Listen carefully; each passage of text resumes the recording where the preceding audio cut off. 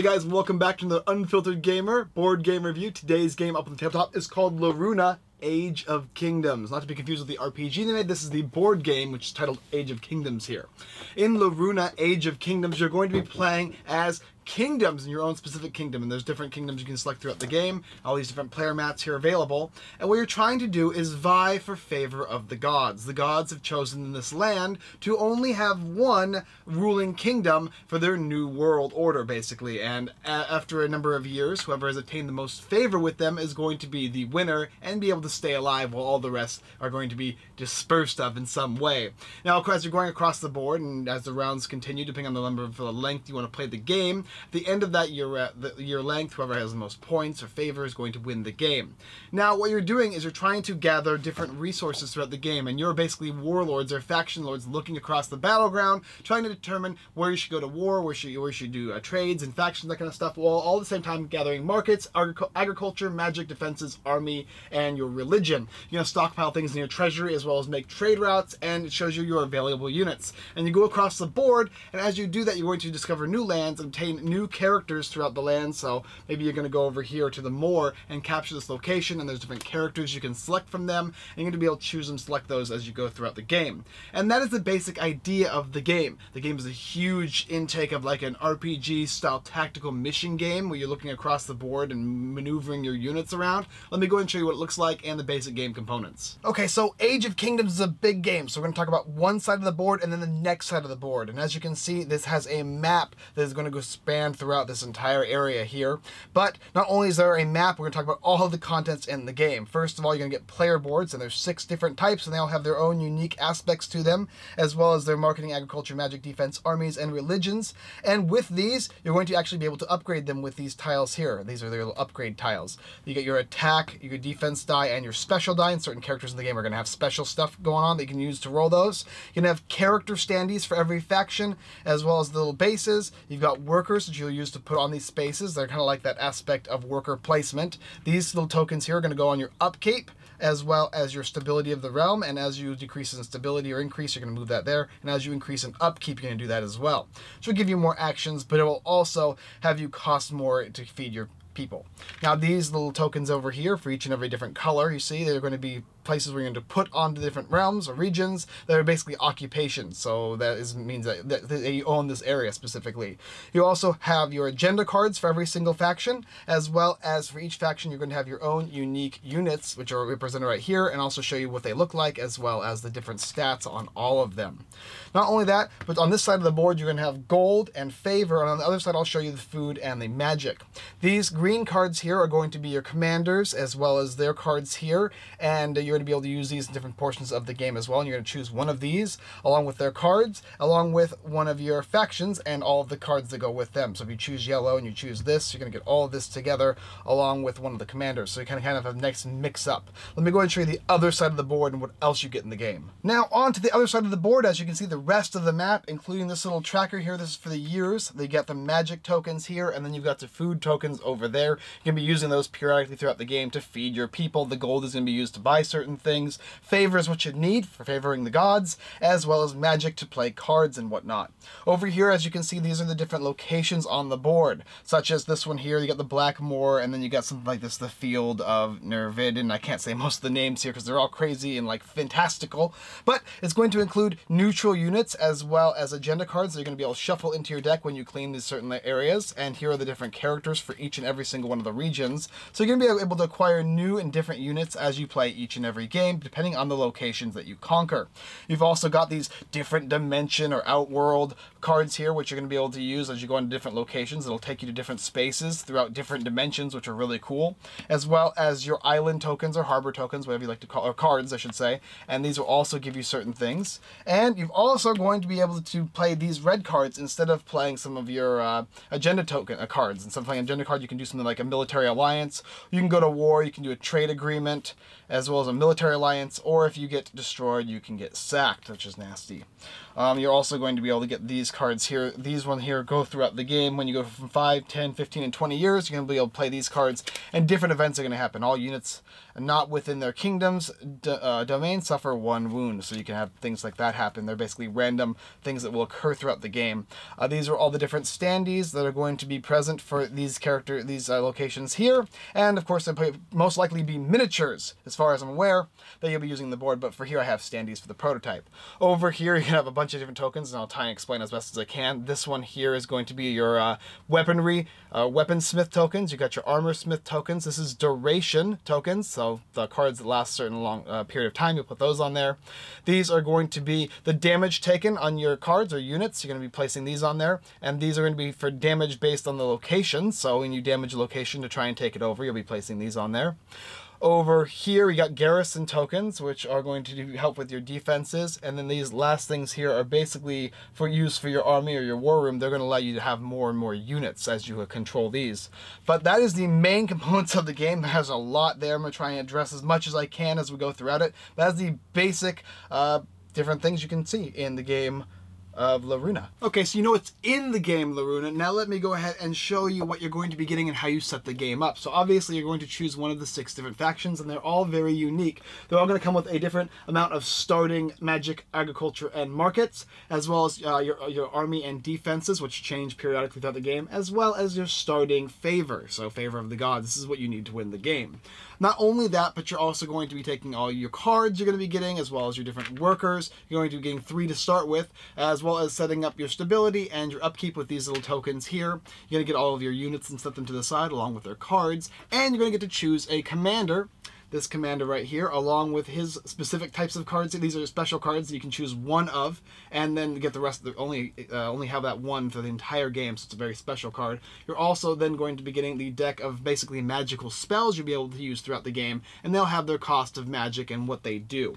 You take one of these guys and one of the locations, and then you're going to set all the board up. And that's the basic aspect. After that, you're going to have your little location, which is where each one of these places starts off at, and then the turns will begin after choosing a first player. Let me go and show you the board and how it looks set up and how the starting aspects go, just so you get a little more in depth of how it works. Okay, so we're going to talk about setup specifically for one singular player, although this will work for all players during the game, the beginning to start up. I'm going to choose a faction. This is going to be Darko Garaith, and I hope I said that right. You're going to be getting this board here, along with all the upgrade tiles that you can add. So as you increase in your war room or whatever, you're going to be putting these things on there to increase the value of those locations for when you put workers on there. They'll give you certain things. You're also going to be taking all the cards, which are the army factions, and they tell you what they do. There's about 3 different types, and they all have different unique aspects to them, as well as you're going to be taking these cards here, your agenda cards, and they're going to do stuff as well throughout the game. You'll be using these to play during your turn. You're going to take your standees and your little characters, these guys here, along with the standees, and setting them aside. You're going to start the game with 3 workers, and you're going to be able to place them on the board at a certain period of time, where you're going to then be able to access these specific abilities here. You're also going to take these guys here, which you'll be able to gain later, which will cost upkeep, and you're going to take these little tokens here and put them next to your trade routes, so eventually you'll be using these to trade with other players, as well as even the computer or AI. Finally, you're going to take these things here, place them on the stability as well as the upkeep, and these things here will be set to the side for whenever you obtain new locations on the board here, which I'll show you after I take everything off. Not only that, though, when everybody's done setting this up, they're also going to be taking one of these commanders here, and there's a bunch of different ones. There's 6 different types, and they all come with spells, which are the blue cards here, and then they're going to come with virtues, and there's 3 virtues for each of these guys. You're going to select one of them. So if I wanted to take the dragon-looking, this is like the Draco Garath faction, and maybe I wanted to take the dragon with it, so I'd have both of them. They look similar, but who knows what they actually do together, if they work well or not together. But this one here is Megalander, I hope I said that right, but it's going to give you a special ability. He says whenever any unit attacks, all of your units control within the same territory have their revolt tokens immediately removed. So that's really useful when you're not able to pay for your units, it'll give you that little benefit. I'll explain that in a bit though. You're also going to take these three. These are the different virtues, and you're going to select one of them so nobody else knows what you got. And you'll put that over here, along with taking all of the respective magical cards with the faction as well. So now you've got your magic, you've got your agendas here, and you've got your characters here. So in your hand at the beginning of the game, you should have one of these, you're going to have two of these magical cards, and then you're going to have three of these agendas. And on your turn, you'll be able to play one of these cards, depending on their cost and whatnot, whether they have a duration or not. There's symbols here that show you if it has a duration or not, and whether you're going to be using different tokens. After everybody's gotten their commander, chosen their virtue, as well as set up their board and everything ready, then the game is going to begin. Alright, so your setup's pretty much done, other than taking your territory marker and placing it on your location. For instance, I'm playing as the Draco Goliath, so I'm going to place this on that location on the map. After that, you're going to establish who the first player is. Make sure you have all your cards in your hand, 3, 2, and 1. It's the easy way to remember it. And then you're going to place all your stuff down your board, including your 3 different workers. You can place them anywhere on the board, provided you're able to, based on your stability of your populace. Not only that, but you're also going to have all of your starting pieces, all your gold, magic, and whatnot. You're going to put that in your treasury, which I'll show you in a second here. Your actions on your turn are as follows. You can play cards from your hand, so you can play a magic card, or you can play your agenda cards, or you can simply spend a gold or a magic to draw a new magic or agenda card. You can move your workers around, provided you're willing to get rid of some of your stability. You can upgrade your kingdom or your population, and your population you can recruit units by spending gold and or whatever it is required to buy those units based on the units cards, which are represented right here. I'll tell you what you need to do to buy them. Or you can establish trade routes as well as military alliances. There are quite a few things you can do. And then after that phase happens, everybody takes that turn. So there's the 2 phases. Everybody will take that turn, and then you're going to move on to the map phase. Before we move into the map phase, let me show you what it looks like on the board and how you're going to do that. So back on the board, here we are. And as you can see, I've already gone ahead and set up my starting workers. You can set them up in any of these locations, provided that your stability is that color. So this row here is going to be green. This can be green or blue, and this can be green, blue, or red. So even if you're in the red stability, you can still place here. These are your starting resources you're going to gather and place right over here, as well as your defenses and army. These are the values you're going to have them at to start with, and they can go up and down depending on what happens, as well as whether you place these things on here or not. They're not currency. They don't keep going up. You're just going to keep a static. So if this is 3, you're always going to have 3 unless you get the war room, then you'll have 5. And you're going to be able to use these for having more units throughout the game, which you'll be placing on this board here. And also the favor, which is the most important thing. It's what you're going to be using to win the game. You need to have the favor of the gods. So I've already shown you the starting different aspects of the game. You're going to get the starting gold, the food, and whatnot. But not only that, you're also going to get your starting currency that's based on the units you've placed down. So there's 1 gold for the gold mines here. There is 1 mana for the mana pools here. And then there's irrigation 1, which will give you 3 food. And obviously, this is better than these 2 here, but that's because you have to be in the green as far as stability goes to be able to place your workers here. Now, after you've done that, you've gathered all of your resources to begin. You're going to start taking your actions, and so you would go first and then the next person. And you can take as many of these actions as you want, but certain ones require only a certain amount of times you can do that, such as playing cards. As you see here, you've got the different cards here. You can always play this 1 card, but once you've played the virtue card, that's it. It's a special card that lasts only once throughout the game, so be sure to use it wisely. The magic cards, you're always going to have 2 of them, and the agenda cards, you're always going to have 3 of them. You can play 1 of each of these, 1 magic and 1 agenda, and the magic card is going to cost a certain amount. It'll say 3 here, 3 magic, so if you have 3 magic, you can play it. As well as playing the agenda cards, they do different things as well.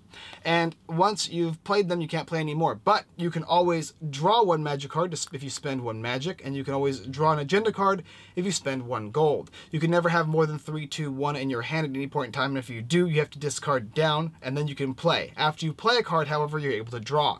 So if I wanted to, I could spend a magic, draw a magic card, discard 1 down to 2, play a magic card, and then draw up to 2 again. So that is how the cards basically work.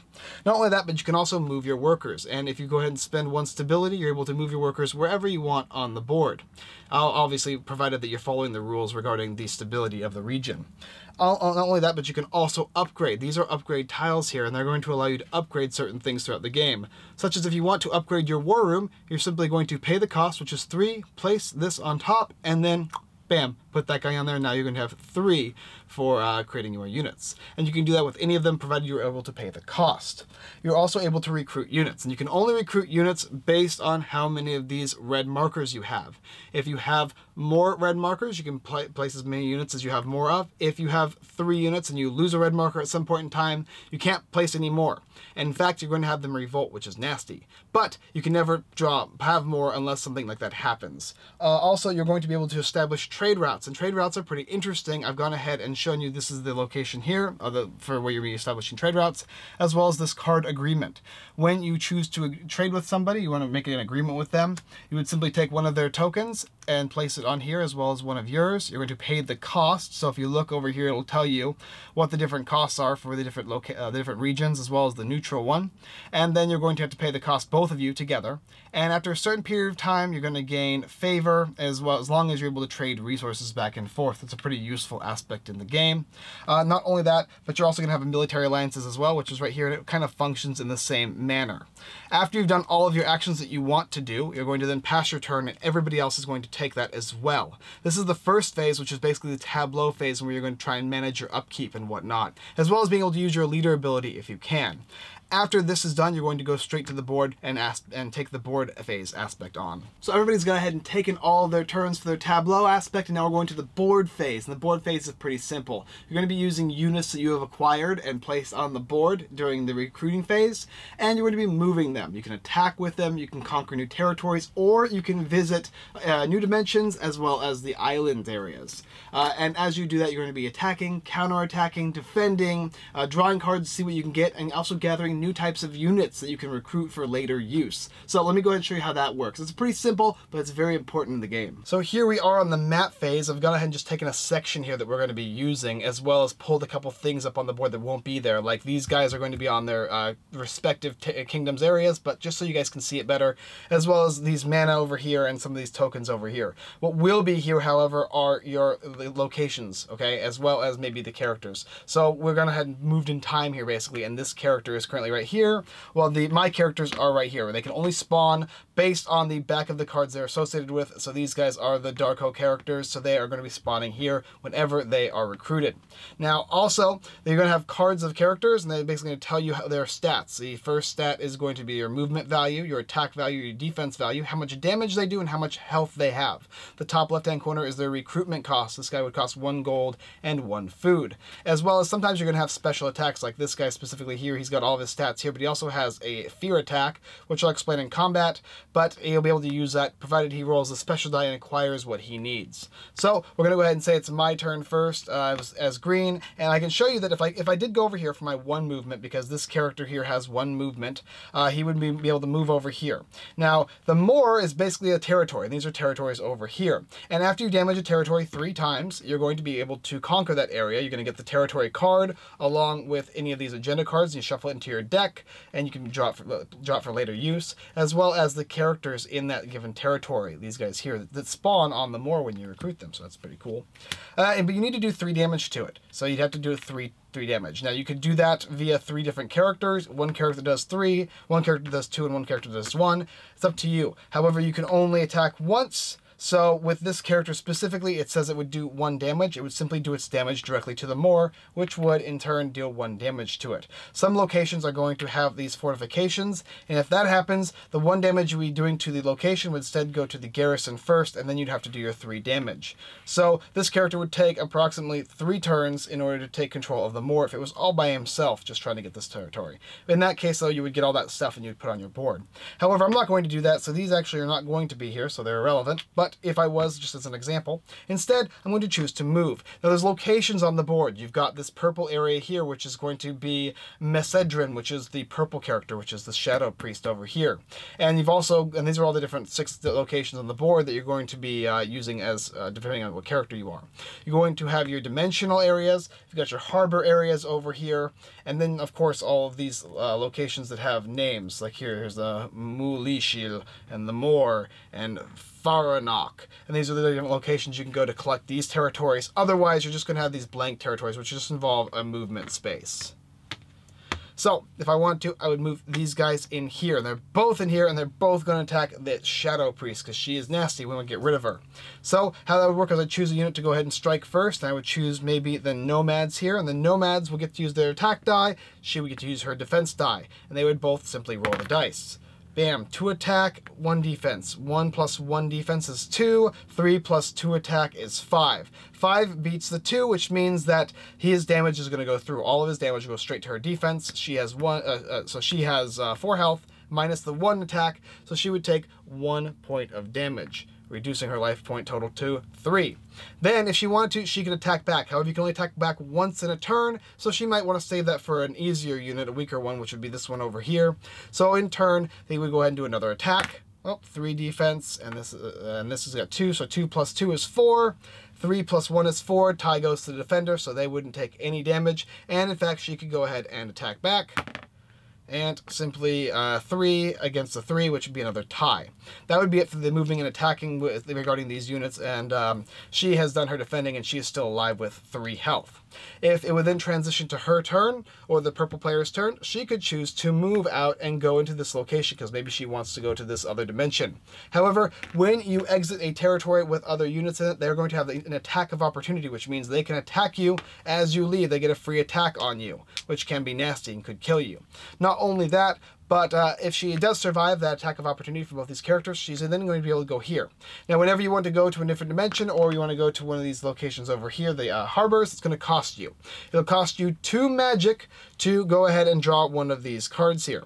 And then you're going to flip it over and do whatever it says. This one says it's going to remove a wound from any unit you control every single income phase, which is awesome. And you get to keep that. However, let's say she already had one of these out because she had acquired another one in a different area, or this player did, then that would get her plus 2 fortifications. But she want another one, it would cost you the same 2 plus 1 for every additional one you had. So that would cost an additional 1. And the same would go for these harbor areas. They'd be a little different. This one gives you plus 1 magic a turn, but it's going to cost you 2 plus 1 additional gold for every single one you have. So that's just the difference between gold and magic for the locations. After every single player has had their turn to move all of their units to either fight, control territories, fight each other, as well as gain these different areas over here, then the turn ends and they go back to the phase with the tableau increasing the upgrades and whatnot throughout the game. Also, on a side note too, when you attack with multiple players on a singular one, just for even more reference, because I'm leaving a couple things out because there's a lot of depth to this, but normally when you attack with one and another, they simply will do their damage. However, every additional unit you attack with is going to subtract 1 defense from the unit that has been attacked already this turn. So if this unit has been attacked for the second time and it has 1 defense, the defense will go down to 0. So just be aware of that, especially if it has high defense. It can only go down to 0, it doesn't go down to negatives, but it will go down from 4, 3, 2, 1, depending on how many units are attacking it. Not only that too, but just before the phase goes, where you're going to be doing your tableau phase again, there's a trading phase that can happen, in which you're going to be able to trade different resources. Now, if you trade with the neutral units, you can just trade whatever you want for whatever you want. However, when you're trading with other players, because it involves that trade agreement aspect, where you can get actually additional favor and whatnot, you have to trade 2 different types of resources, and you have to agree upon something. If you can't agree upon something, you don't get to trade. However, if you do, that works just fine. If you wanted to trade a gold for, I don't know, a magic, you could go ahead and do that. Wouldn't be an issue. And after that, just before the different tableau phase, you're going to actually take your marker from turn 1 to turn 2. And if it ever progresses to turn 5, when it progresses to turn 5, 10, 15, and 20, then you're going to take these event cards and draw them, and it's going to affect everybody in a unique way. All units not within their kingdom's domain will suffer a wound, so if you have all your units in your domain, you're good, and if you don't, they all take a damage. Or maybe the Towerman sightings, the ominous return of the legendary cult has caused tremendous unease. All kingdoms lose its ability during upkeep. So these are just nasty events that can occur, or even maybe some positive ones, throughout the game as you go through the tableau and the map phase. But that is the basic idea of how you play the game.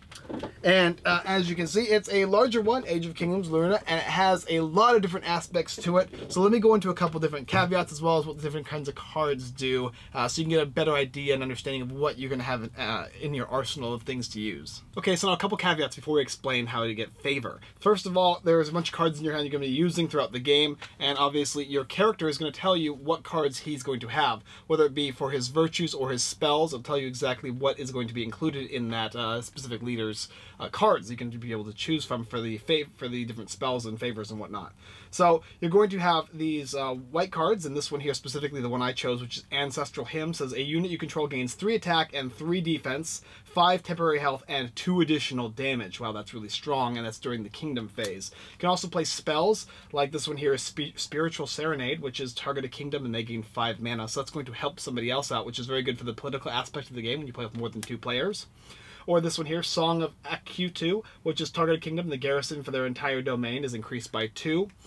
You're also going to have these other 2 cards that you could have chose from, which is the Eldritch Nexus, which is you're going to draw 20 mana and leave it in play as a separate resource, and you can use them, which is really powerful. And also Majesty. All of your units gain 1 attack and 1 defense, and units you control may not be attacked by units with a lower attack score. If a unit you control attacks on the unit with a lower defense, that unit may not roll its defense die. Another very powerful card. You're also going to be getting these cards here, which you'll be drawing from your deck, and this one here is Warlord's Command. It has that symbol that says it's going to have a duration on it. It chooses Draco unit, you may control attacks twice during the next map phase, or target a territory to which you have dealt 1 or more occupation damage. You immediately receive that territory's yield. The territory controller loses 1 defense, and so on and so forth. There's quite a few of those cards. There's also the event cards, and I read a couple before, but I'll explain a couple more. So you've got stuff like the Bandit Warlord. A bandit's enterprise has become worldwide piracy for any trade made. Roll a special die. If the die result is a 1-star, all resources involved in that trade are lost, and no trade profit is collected. During upkeep, each player rolls a special die, and if its result is 1-star, they must lose 2 resources of their choice. So that can be bad for everybody.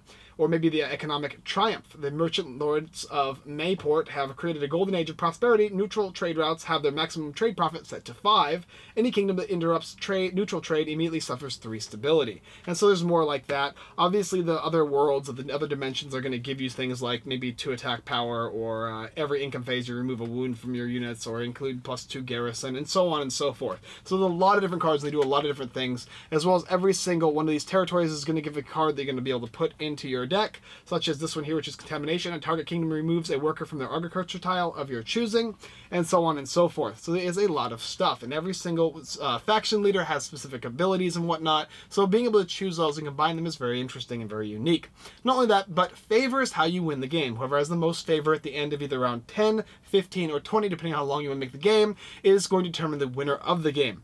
And every 5, 10, 15, and 20 turns is going to have one of these neutral events happen that could be good or could be bad. You're going to be gaining favor by doing trade agreements and succeeding them for 3 favor. You gain military alliances, which is going to give you 3 favor. Whenever you betray an alliance, you can gain some favor, as well as whenever you kill the Crees or Creoles, that basically killing the neutral units are going to spawn declaring war, and then succeeding, you're going to gain like 9 favor, as well as if you defend a warring somebody who's going to war with you.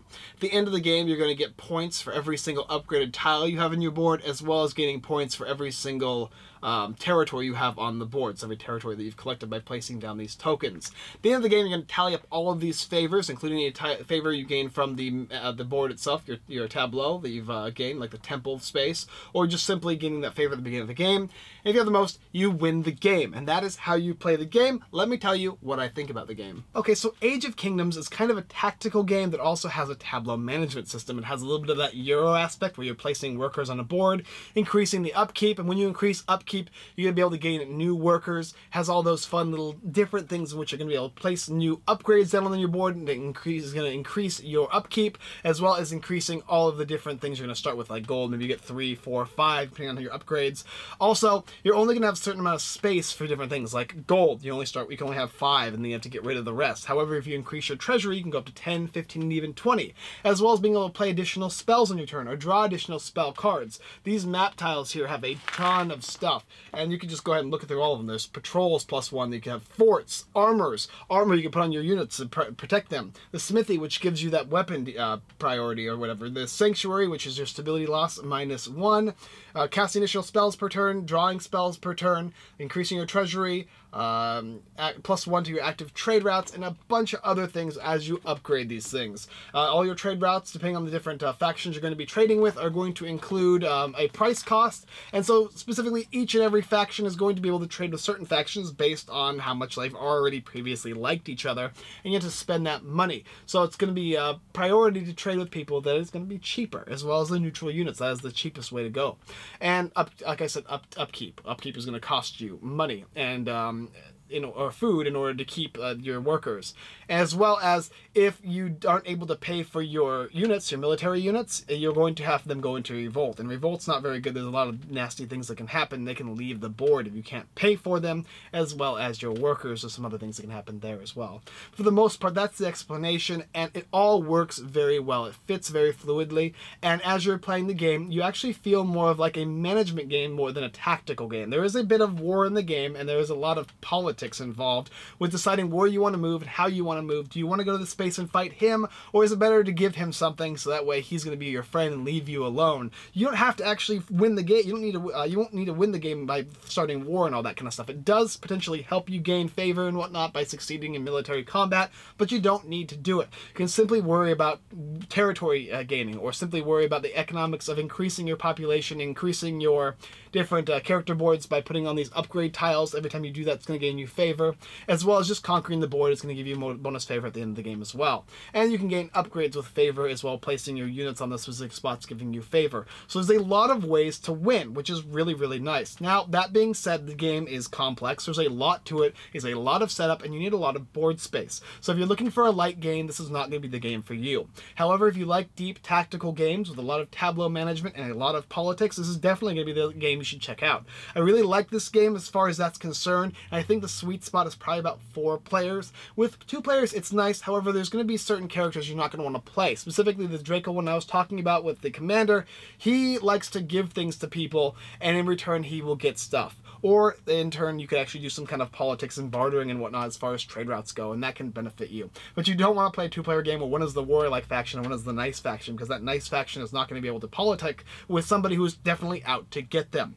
That being said, with multiple players in the game, it's going to give you that edge to be able to talk trade with people who are not maybe the warlike faction, to keep them off of your back, so they're fighting him and leaving you alone, and that gives you that benefit as well. Drawing cards for spells is going to be very beneficial, and a lot of the cards not only can help you in combat as well as upgrades and gold and whatnot, but also you can kind of say, hey, I'm going to give you 1 favor if you're willing to spend this much gold, and in turn, if you do, I'll gain 3 favor. How does that sound? For a person that's in last place, that might be nice, because it's at least going to give them something.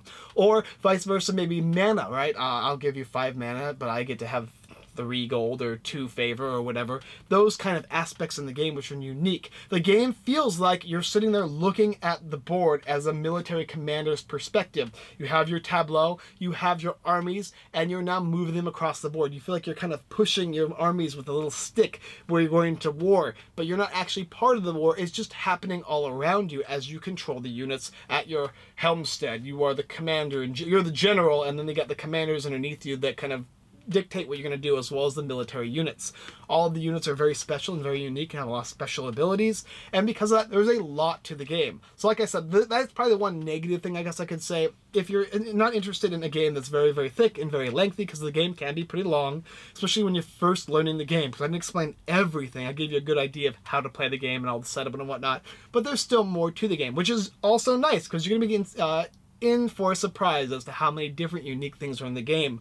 The artwork is great. This prototype copy is wonderful. I'm excited to see what it looks like later down the line. If I do get a copy, I'm going to go ahead and show you guys the after product as well as the miniatures if it funds, which I hope it does, because the game altogether is solid. I do suggest this game if you like tactics and military. It is a very fun game, and that is the best part of the game in my opinion. Not only just how it looks and the style of adding cards to your deck, as well as adding your unique different territory bases and whatnot, so you can collect new resources and whatnot, but also the units that you can spawn from them, and they all have different abilities. Rolling the special action die is super cool as well, because when you roll it, you're going to have that chance to do a special ability like the witch. She can actually push you away as opposed to trying to attack you if she doesn't get the roll she wants, as well as a bunch of other units. It is a hands down deeply strategic, thought-provoking game. Some people might have a little bit of that analysis paralysis, especially if you had a player who likes to think a lot, because there is a lot of that involved in the game. But otherwise, a very solid choice, and I definitely suggest you check it out in the description below. Thanks for watching another Unfiltered Gamer board game review. If you like this video, go and check out the rest of our videos here on YouTube. Like, subscribe, and comment. It all helps. As well as checking out Laruna, Age of Kingdoms. Going to be on Kickstarter. This art is wonderful, and I love the fact that you have so much politicking in this game of strategy, and it's so interesting to see you peering down at the map and moving things around. It's not just tactics necessarily, it's tableau tactics, and it works really well. Now, that being said, you can go ahead and check it out in the description below, tell you all about the Kickstarter and all that good stuff, as well as checking out my website, unfilteredgamer.com. Got tons of blog posts, giveaways, Kickstarter lists, and more. As well as checking out our friends, everythingboardgames.com, the Giveaway Geek, and my friend, personal friend, is the Cardboard Stacker Ferdinand. He does some great tutorial work. Alright guys, that's all I got for you this video, and as always, I look forward to seeing you guys next time.